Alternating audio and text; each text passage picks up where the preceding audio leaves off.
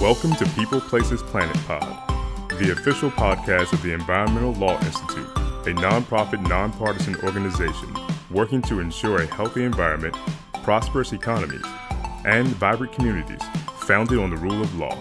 Welcome to this week's episode of the People, Places, Planet podcast. My name is Georgia Ray, and I am your host.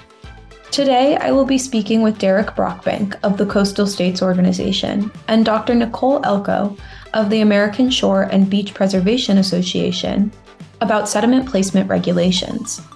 Their two organizations, together with the Army Corps of Engineers, recently released a joint report entitled Sediment Placement Regulations of U.S. Coastal States and Territories towards Regional Sediment Management Implementation. If you want to read the report, you can search for it at coastalstates.org, or it will be included in the show notes. This report comes as there has been increased attention on regional sediment management and beneficial use of dredged material. Later in the episode, we will talk about the relation between sediment and coastal protection and restoration, obstacles to beneficial use, and best practices for policymakers. In the meantime, allow me to introduce my guest. Derek Brockbank is Executive Director of Coastal States Organization, which represents the nation's coastal states, territories, and commonwealths on ocean, coastal, and Great Lakes issues. He previously served as Executive Director for the American Shore and Beach Preservation Association, where he led the strategic planning and outreach, government affairs, and development goals of the nation's leading organization advocating for beach and coastal restoration. In the past, he has also been involved as campaign director for a coalition effort to restore the Mississippi River Delta and coastal Louisiana, and has been associated with organizations such as Green Corps, Union of Concerned Scientists, Sierra Student Coalition, and National Wildlife Federation Action Fund. He attended the University of Chicago, getting a degree in political science and environmental studies.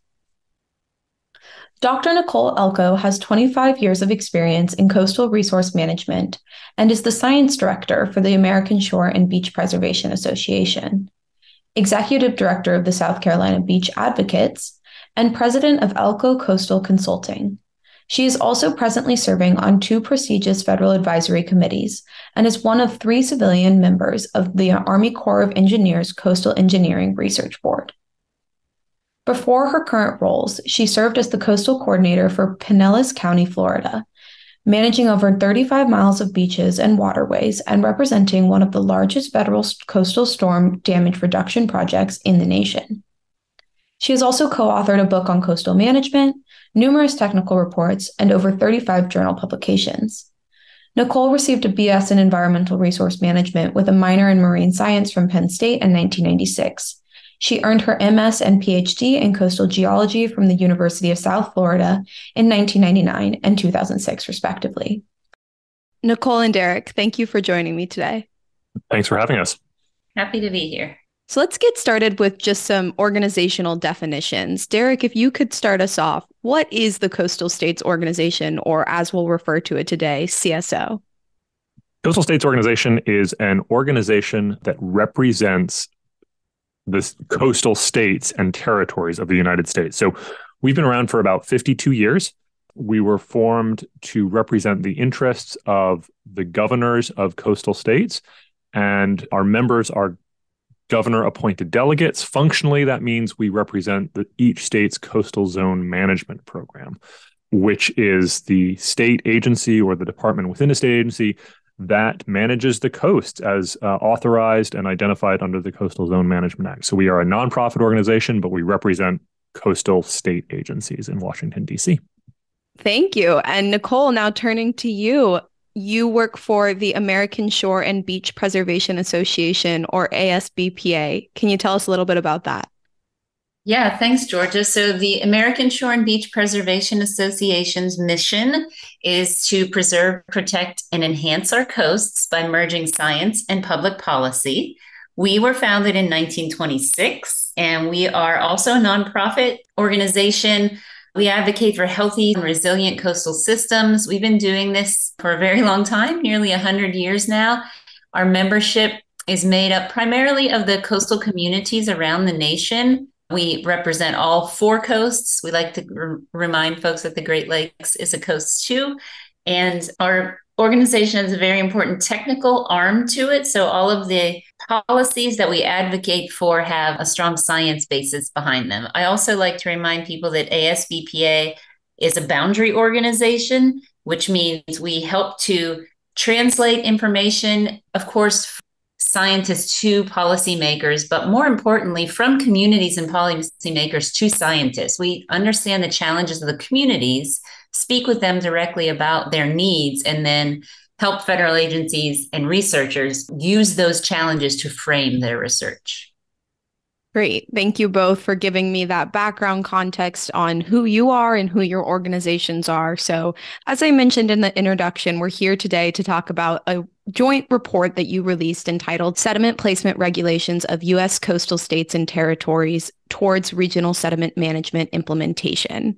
So for those listeners who are not super versed in this realm, that title might be a little bit intimidating, and I'd love to start from the beginning. What is dredging and how does it relate to sediment placement?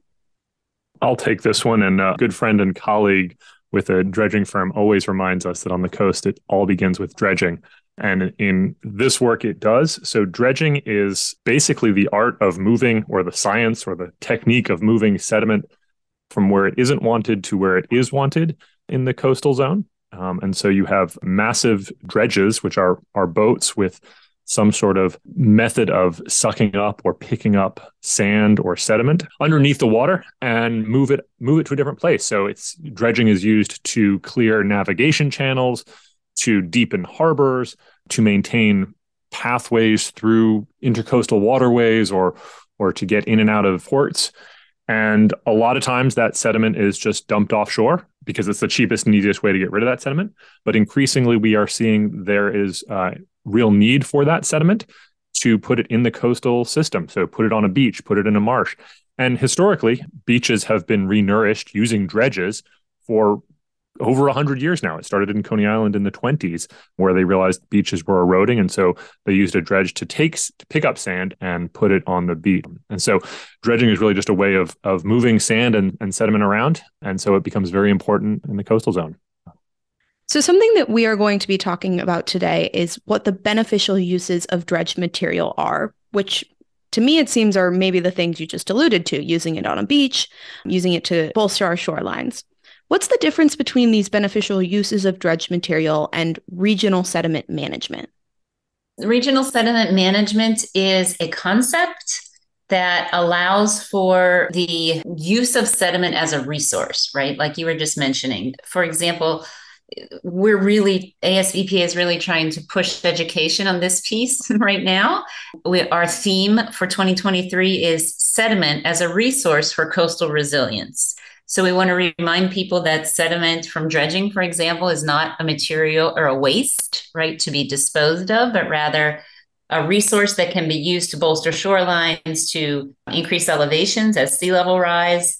And regional sediment management goes a lot farther than that, right? It gets into the science of sediment movement, sediment budgets. It thinks about sand that's on the coast, that's in the estuaries, that's out in the ocean, and the interactions between all that. So it's a very broad theoretical kind of concept that's used for planning and management, whereas the beneficial use of dredged material is more of an operational concept, an action that is taken when sediment is dredged from a navigation channel, for example, and then placed in some manner that is useful, right? It's not disposed of, rather it is placed beneficially in some of the ways that Derek just described.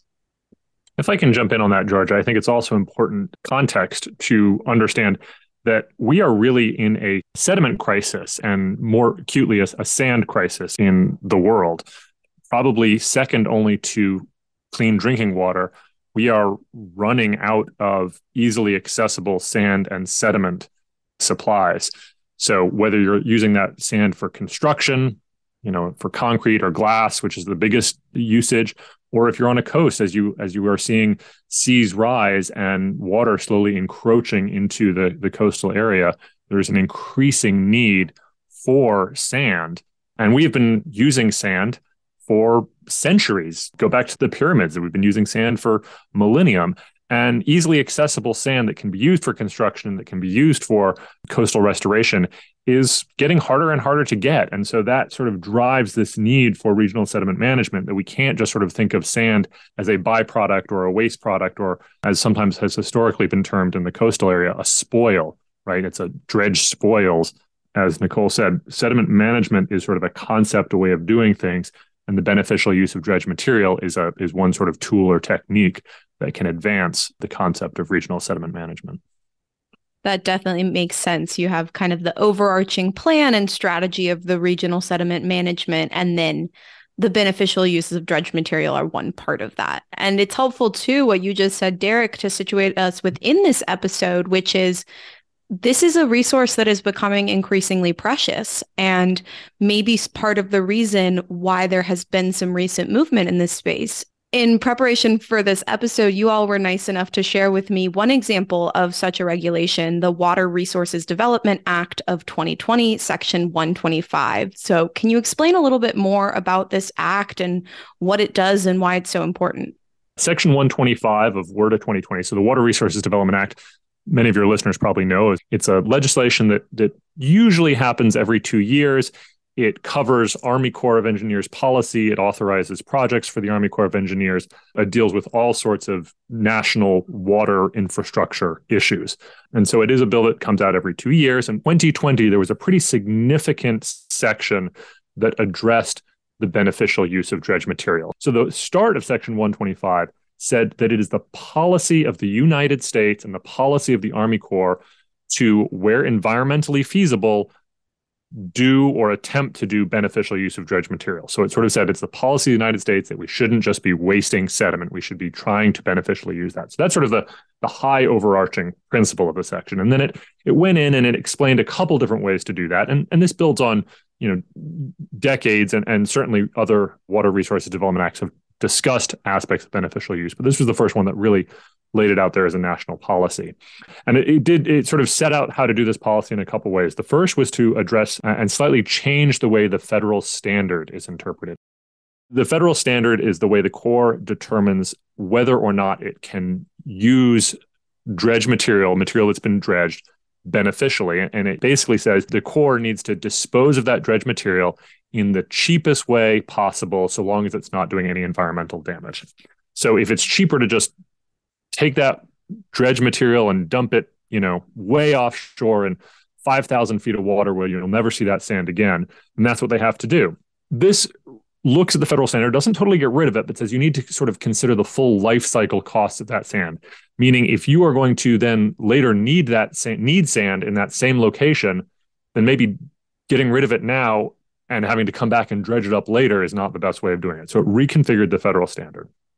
And the second thing it did is it gave the Secretary of the Army for Civil Works, so the head of the Army Corps of Engineers, the opportunity, it said legal parlance may, not shall, but the Secretary may use beneficial use of dredged material, even if it doesn't meet the cost standard. And that's because there are times when, there are environmental benefits that are just hard to quantify. And then the third one that I think is also really important is it requires every single Army Corps district in the country to set up 5-year dredged material management plans.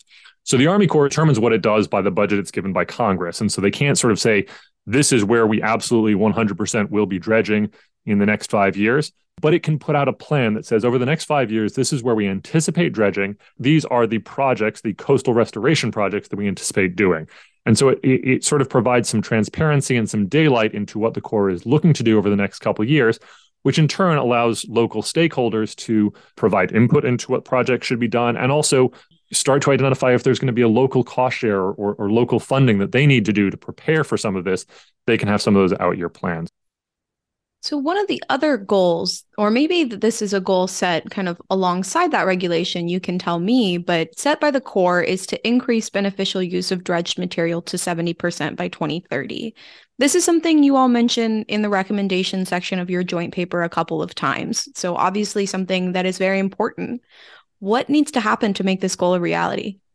So the Army Corps of Engineers prioritized regional sediment management several decades ago now, and beneficial use of dredged material has been a focus of the Army Corps of Engineers. The amount of sediment that has been reused beneficially in recent years ranges from maybe 30 to 40%, which is actually a lot better than has been happening in the past. So how do we get to 70%? Well, the first step is the goal itself, right? The chief has motivated the Army Corps of Engineers to do better. And other agencies and other dredging entities, communities, private groups like port authorities are taking note, and it's really having a big impact, I would say, on the dredging and coastal management community. So getting it out there, saying it out loud, I think is our first step.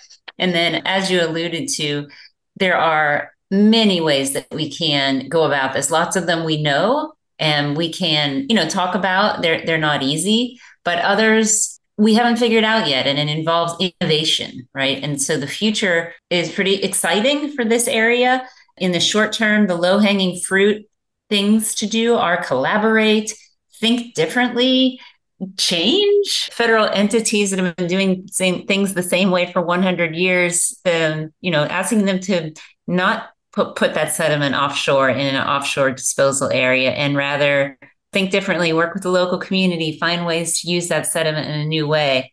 That's hard. These are things that we're really working with the Corps now on. And then over time, we're really excited about the innovations that will come with increased funding opportunities, better implementation guidance, as Derek was mentioning, and then, of course, the collaborations with communities and other agencies to modify policies and regulations to allow sediment placement that may have not been possible in the past. Now that we've really dived into the weeds a little bit on the policy side, I feel like something we've been dancing around a little bit is the importance of this kind of work right now. And there's this implicit connection with coastlines when we speak about sediment and as we've spoken about it today, but I want to make that explicit. How do these efforts connect with the receding coastlines associated with climate change? Pretty clear that our coastlines are eroding and receding as sea levels rise. You aren't just seeing the seas rise up, but that's creating an impact on our coast. You can read articles about the impact of cliff erosion in California. You can see pictures of barrier islands either washing away or rolling back, houses being undermined, houses that used to be built at the back of a beach are now all of a sudden getting, having their foundations taken out from under them as seas rise and encroach upon the shores. And so increasingly, we are going to be looking at the need to move where we have our developments, but moving is phenomenally expensive as well as very politically challenging and just really hard to plan. And so in many cases, it makes a lot more sense to continue to restore the shoreline to where it is for the time being. So there's increasing pressure to restore our shorelines, and that pressure will need to be balanced. We'll need to balance restoring and retreating, but restoring will take lots and lots of sediment resources, and so we really can't waste it. We're also seeing more natural areas that if we want to keep them as such, they are going to need some help. So you think of wetlands.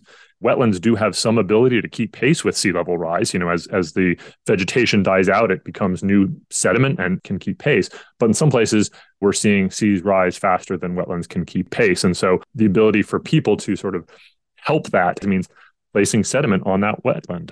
That's sort of what I was thinking about. And that is not only utilizing sediment to restore natural communities. We have a terrible decline in shorebird populations, for example, due to the fact that many of our coastal systems are eroding, but also using those natural features to protect the community. So kind of putting the two things that Derek was talking about together.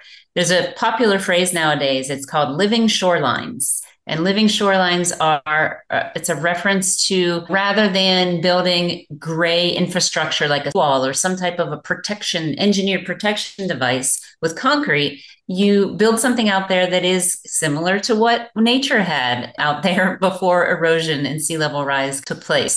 A wetland that is protecting a coastline, a beach. At ASBPA, we like to say that beach nourishment was the original living shoreline. Really what we're talking about is green infrastructure or natural and nature-based features, and sediment is the foundation of all of those products. And Georgia, if you don't mind me co-opting, I can sort of use this to pivot a little bit into what we were talking about in our report, which are the need for some changes. And I think one of the interesting things is that historically, many of the regulations and policies around how we use our coast we're actually finding challenging in an era of sea level rise, right? There was sort of a regulation system that sort of set in place what was allowed. And so things like seawalls and hard infrastructure and riprap, there's very clear delineation for how to do that. But for things like living shorelines, it's a little harder to permit, right? Because not everything is going to look the same. You know, you build a concrete wall or you put rocks in front of your house and it looks pretty much the same whether you're in Maine or Florida. But living shorelines won't because they're taking advantage of local ecosystems to adapt to find what the best resilient solution is. So you need to make changes like that. And that gets into some of the regional sediment management policies. One thing that I've found interesting is some of the environmental laws passed in the 70s that were trying to stop people from filling wetlands, right? You know, if you're a clean water expert, you know, we don't want to fill wetlands. We need to protect our wetlands. Well, those regulations are currently, in some cases, preventative for allowing us to what we call sort of nourish wetlands, allow wetlands to keep pace with sea level rise. We aren't trying to fill those wetlands. We are trying to help them adapt to sea level rise. But what that means is putting dirt and sediment on them. And so there are restrictions to that. And so I think one of the things we need to think about, and as we're doing regional sediment management, and one of the recommendations from our report is to look at regulations that have been set in place to prevent putting sediment or putting dirt into the coastal zone, usually in a wetland environment, that were intended for good purposes, but now are actually preventing us from doing some of the restoration and some of the adaptation work that needs to happen. I don't mind you co-opting at all. And I think that was a really great clarification that you made, especially the part about how this does look different from locality to locality. And it reminds me of the case studies that you had in your report. You all highlighted 14 case studies that had successful approaches from states, territories, and federal partners taken to increase the beneficial use of dredged material. So I would love to hear you take us through one of them, but also pose the question to you, kind of what you were just speaking about. If these are maybe more case by case, how can people who are reading your report use what these specific areas did and apply them to their context, even if it's not exactly the same? Well, I can talk about one of them building off of Derek's statement about the need for changing some regulations surrounding marsh restoration. There are a lot of rules in place, and this also gets at my area of expertise, which is the technical side of things. And in addition to dredge and fill laws, which is what Derek was referring to, prohibiting the placement of sediment in wetlands, for example, we also have laws about the quality of sediment. When we weren't in a shortage, you could be really picky about the sand you put on your beach. And you could say, I want 95% of the sediment that gets on this beach to be perfect, beautiful, white sand of the exact grain size. And a lot of states now have laws that actually mandate that. That makes beneficial use of dredged material hard, right? So it's some of these regulations that we're pushing up against as we try to do the right thing and reuse sediment. So the state of North Carolina, and this is one of the case studies we highlight, has recognized the fact that they don't have a process in place to permit wetlands using a method called thin layer placement, where rather than just kind of pumping a slurry of sand and water into an area that could possibly erode the area, right, by the construction process itself, perhaps you're going to spray some sediment on a marsh and just bring it up a couple of inches, okay? Think of this product being the thin layer of sediment on top of the marsh. Well, again, our laws don't let us put dirt on marshes, and there is no permit you can go apply for to get a thin layer placement project done in North Carolina and many other coastal states. So one of the things that we're really proud that North Carolina has done is they have gotten all of the possible state and federal entities together. This is an example of interagency collaboration toward better permitting and planning. And they said, if we were to do one of these, if you had a regulation, a policy, a procedure that allowed you to permit a project like this, what would you need? What type of requirements would you request from the agency, from their engineering firm? So they have put together this guidance that does allow partners to now propose and permit thin layer placement projects with this lovely proactive example of interagency collaboration. That's a great example of what one state is doing. And it's going to be a little bit different in every state, right? Every state has their own local regulations, their own coastal management plans, their own, priorities, whether they're dealing with lobster aquaculture or mangroves, right? Very different. But all of them are going to have similar kind of challenges to that regulation. So we hope that case study can inspire or inform other states who are thinking about how to set up collaborative processes. Listening to you explain this changing regulatory system, the relationship between sediment and existing water bodies, wetlands, it does remind me of the decision in Sackett versus EPA that just came out yesterday as we currently record here in late May 2023, a few weeks ago by the time this episode will be released.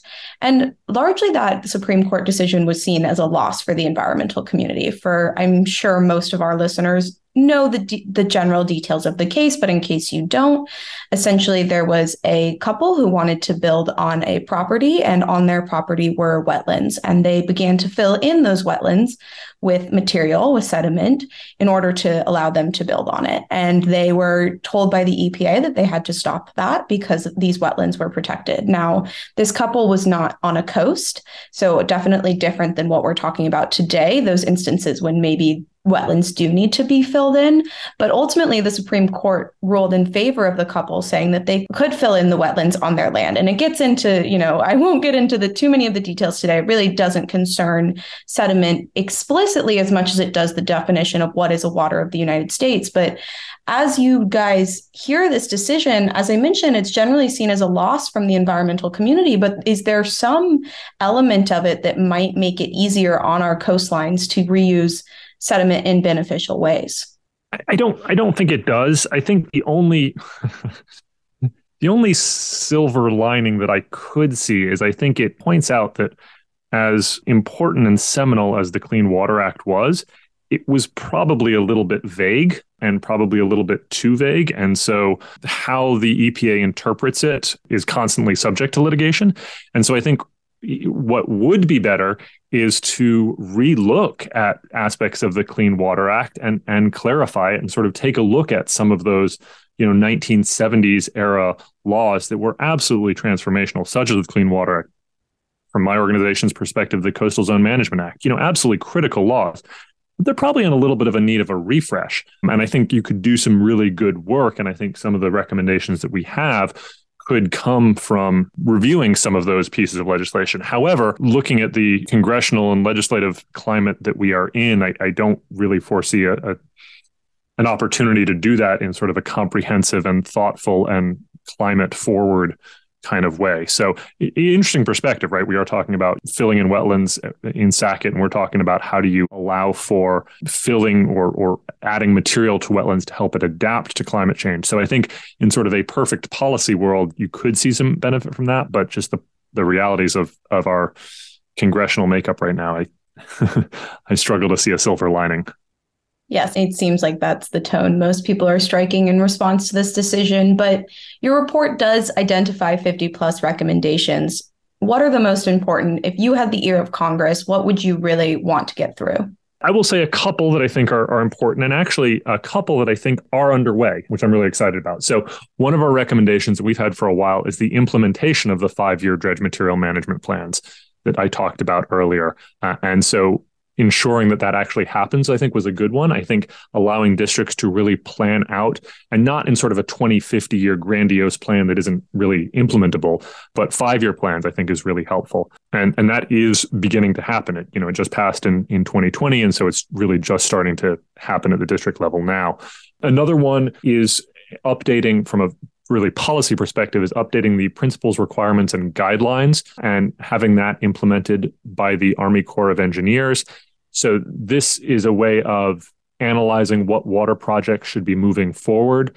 And it's looking, and the principal requirements and guidelines that were put in place under the Obama administration that are now going to be implemented at the Corps talk about the need to think about comprehensive multi-benefit projects. So you're not trying to maximize just flood risk protection or just ecosystem restoration or just coastal navigation. You really are looking at how those projects intersect. So I think those are a couple sort of key ones that are happening. I think that the sort of maybe the harder ones are the ones that happen to have to happen locally because they have to happen in multiple jurisdictions. And that gets to the collaboration that we talked about coming from the North Carolina thin layer placement guidance, so that the work that's happening in North Carolina to bring that together is absolutely critical. That's not something that Congress can do. That's something that needs to happen locally or regionally. And so that's a real challenge. And then I think some of the issues of looking at state regulations and federal regulations and ensuring that those processes can happen concurrently in parallel. And so you're not sort of seeing first you have to get this permit, then you have to get this permit, then you have to get this permit, because those can end up taking a huge amount of time. And one of the challenges with beneficial use of dredge material is the projects need to happen when the dredge material is available. This is not like you're not planning a restoration project and just going to do it when it works. The concept here is you're taking advantage of material that is being dredged to put it in a beneficial place. So those would be a couple from me. Nicole, interested in your thoughts on some of the more technical ones that we provided. Okay, thanks, Derek. I agree and think some of those permitting recommendations in particular are extremely important. And the one that I'd like to focus on gets at the goal that we started off this conversation talking about from the Army Corps of placing 70% of the sediment beneficially by 2030. The regulations that are in place right now, and I alluded to them when I mentioned the perfect sand on the beach, are often taking sediment away from us, right? It's taking areas that we could potentially dredge and reuse beneficially and making them off limits. So if we can do some of this work of changing the way that we've done business, of reconsidering regulations and policies about the way we characterize sediment and how we understand and define compatibility, right? This is compatible with a beach. This sediment is compatible with a wetland. We can really increase the volume of sediment available for coastal resilience projects. So I think that's a really important one, is this technical aspect of understanding the sand better, not only how it exists in the world before it's dredged, what the regulations are to place it, but also what happens between the time that is dredged from the ocean floor and placed into that wetland or beach. The dredging process itself, that operation of dredging, involves kind of stirring up the sand with a lot of water and sending it through pipelines in a hydraulic slurry. And what that does is it rinses the sand, right? It's like rinsing something in your colander in the kitchen to get any kind of debris out. So the sediment actually ends up cleaner when it comes out of the end of the pipeline of the dredging process. We don't understand that. Research is needed to better understand the process of dredging and how we can then take that science and apply it to some policies to increase sediment and beneficial use nationwide. Thank you, both of you, for explaining a few more of those recommendations in detail. I think that's really a helpful note to end on. And thank you for joining me in general today. Well, thank you, Georgia. I did want to give two more quick plugs or shout outs. This report and the work that Nicole and I did with ASBPA and CSO would not have been possible without the funding and the partnership of the Army Corps of Engineers Institute for Water Resources. Obviously, a lot of the work that we're talking about is being done by Army Corps, and the Institute for Water Resources is sort of like a little department within the Army Corps that's sort of like the think tank of the Army Corps. It can come up with policy ideas, and they were well aware that we needed to look at how we do beneficial use dredge material. So they were active partners in helping draft the report and also helped fund it. So really wanted to thank them. And then, George, I wanted to just sort of thank you. Appreciate you guys at Environmental Law Institute reaching out to CSO and ASBPA to have a podcast. And I'm really excited that I also host a policy podcast. And I'm very excited that hopefully in the next month or two, I will be able to have someone from Environmental Law Institute on to talk about some yet to be determined topics, but I think I've got an idea. So really glad we can sort of pass off on a podcast. So if you're interested, check out American Shoreline Podcast Network. Again, American Shoreline Podcast Network, anywhere you get your podcast, and you'll be able to hear a little bit more about coastal issues and an upcoming podcast with ELI. Yes, thank you for plugging that episode that will soon be coming out. I know we are excited about it here as well. Thank you for tuning in to People, Places, Planet Pod, brought to you by the Environmental Law Institute. We would like to hear from you, so please send us your questions, comments, and ideas to podcast@eli.org. And if you're interested in learning more about our work, attending one of our events, reading our publications, or becoming a member, please visit our website at www.eli.org.